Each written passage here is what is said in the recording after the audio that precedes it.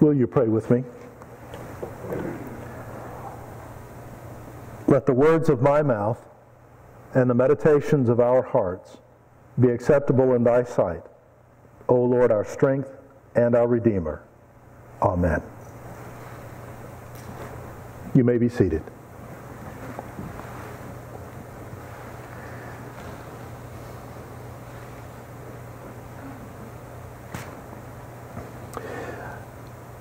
Now that we all have our GPS devices in our cars or on our phones, we can find our way anywhere, or so you would think. All you have to do is input your desired destination into your miracle machine, and it will determine the way you are to go. You can pick a location, a specific address, hopefully one that actually exists, hopefully the correct one, and it will show you how to get there. You can pick the kind of place to which you want to go, a store, a restaurant, a park, or playground, and your GPS will find the nearest one. You can choose how you want to go, whether the shortest route or the quickest, staying on major highways or avoiding them. And it won't be long before the right route is laid out for you. Now that we all have GPS, we should always get where we want to go. So, how do you get to happiness, or peace, or reconciliation, or contentment, or courage, or hope, or respect, or integrity, or love, or any of the states we all want to get to, but no GPS will take you? Just about everybody was on the road these past few days, going near or far, headed someplace that was not nearly as important as the purpose for which each journey was undertaken. And no matter how many times that pleasant little voice says, "You have arrived at your destination," many people knew deep in their hearts they still were not where they wanted to be. When the Bible tells the story of the birth of Jesus, the long-awaited coming of God from heaven to earth, a lot of other individuals are also set in motion. Mary goes to see her relative Elizabeth.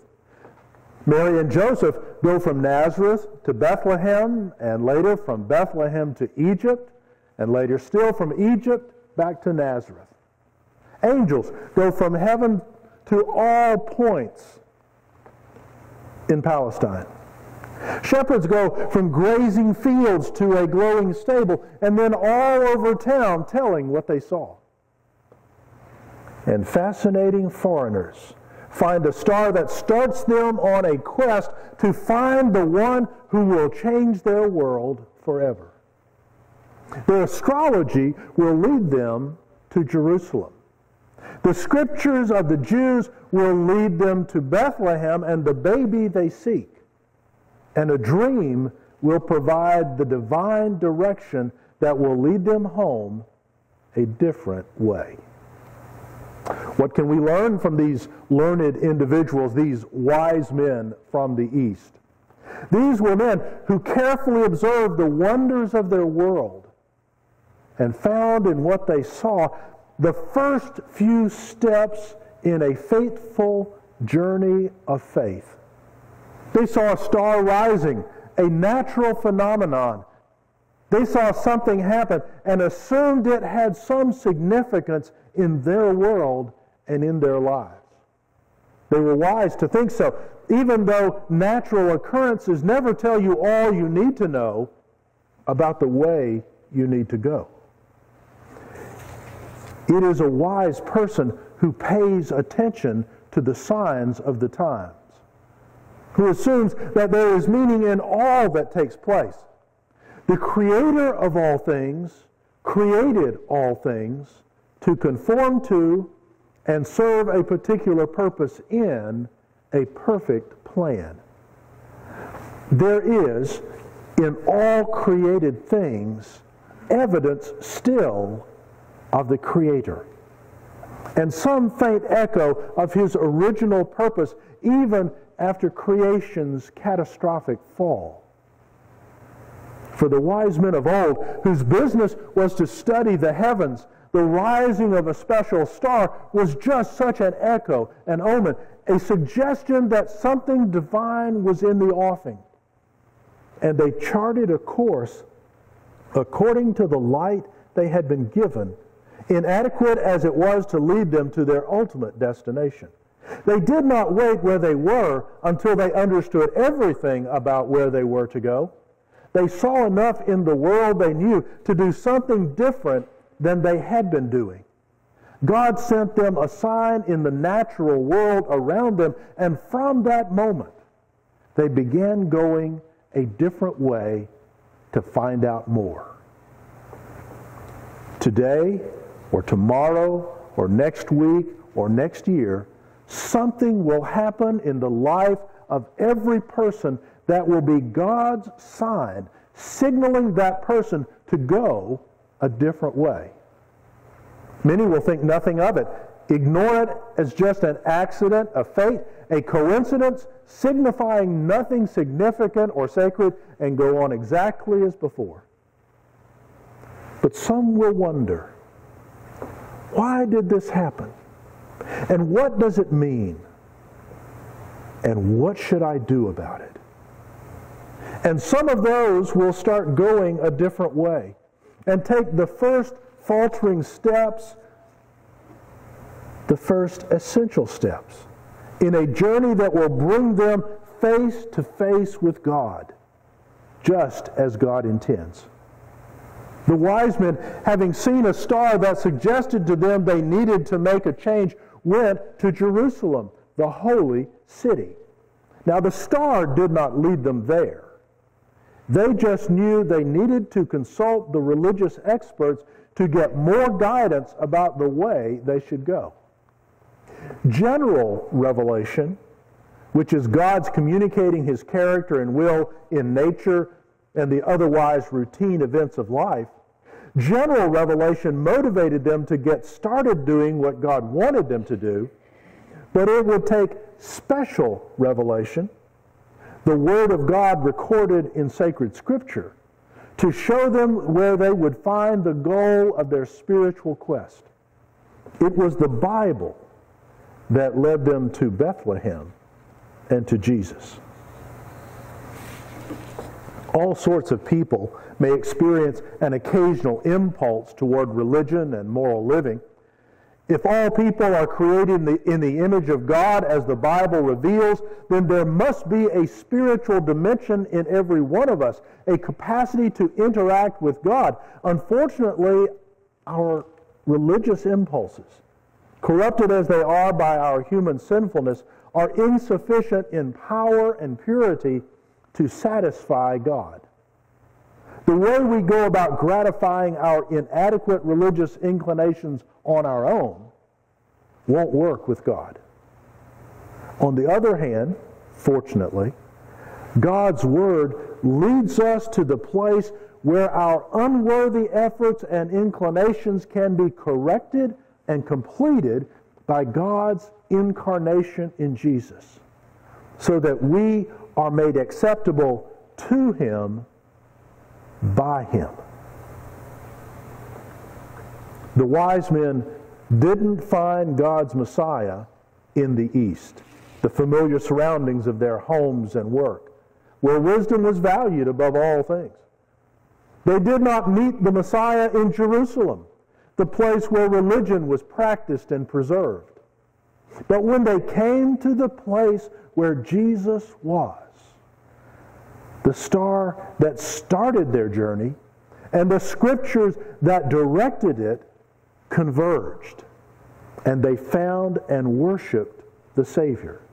The Savior who is Lord of all the stars in the heaven and subject of all the words in sacred Scripture. And they gave Him, the Christ child, everything they had. Gifts fit for a king, gold and frankincense and myrrh. Now, it was a custom in those days and those countries that important people who came to see great kings would bring the kings impressive gifts, and they would receive even greater gifts from the king in return. The wise men came to the baby Jesus in the customary way. But what could this helpless infant, born a king in such humble circumstances, give them that would exceed and overshadow the value of their offerings? The answer is grace. The forgiveness of sins, the promise of salvation, reconciliation with God, the hope of glory, and the ability to go from that moment on a different way. They had seen a star. They had opened God's Word. They had come into the presence of Jesus and worshiped Him. And then they heard from God directly in a dream. And what did God tell them? Go a different way. This spiritual journey started with their going a different way. It reached its climax by their going a different way, and it was concluded the same way, by going a different way home. It is not surprising that anyone who has met the Savior of the world and worshiped Him would go through the rest of life a different way.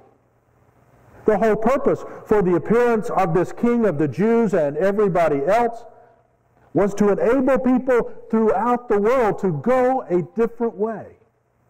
A way we could not go until we saw His star, or whatever in our world He used to first get our attention, and then opened His Word, which always opens a world of revelation to us. But more than that, by seeing Jesus and worshiping Him and laying our treasures before Him and hearing what His Spirit would say to our hearts, we are led a different way. A wonderful, powerful, happy, holy, redeemed way home. As it turned out, the wise men couldn't go back from Bethlehem, from Jesus, the same way they came. It was too dangerous. For what God was doing in sending His Son to Bethlehem and to earth for the people of God was going to generate opposition, and it was too dangerous for these wise men whom God had sent to see Jesus to go back the way they came. There are always those who do not want the world or anybody in it to go a different way. There are those who will not see the signs God sends and don't want anyone else to see them either. There are those who will not listen to God's Word and don't want anyone else to hear it. There are those who will go any way they have to avoid meeting Jesus, who will go out of their way to keep anyone else from going the different way Jesus leads those who find Him and worship Him. To avoid those people, wise men and women go with Jesus a different way. And the different way of Jesus, as it turns out, leads those who follow it always safely home. GPS, God's positioning system. God's precious Savior.